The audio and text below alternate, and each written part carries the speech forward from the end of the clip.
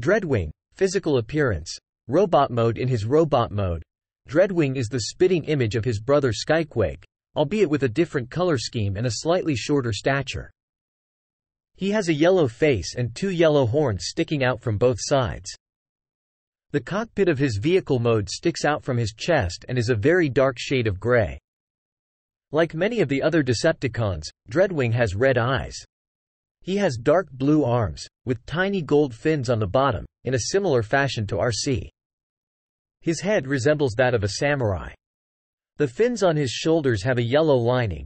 His wings on top are blue with gold and gray lining and on bottom are yellow with a dark blue lining, and the cuff pieces on his arms are yellow. Dreadwing, physical appearance. Vehicle mode. Dreadwing, physical appearance. Vehicle mode. His jet mode is exactly like his brother's, albeit with a different color scheme.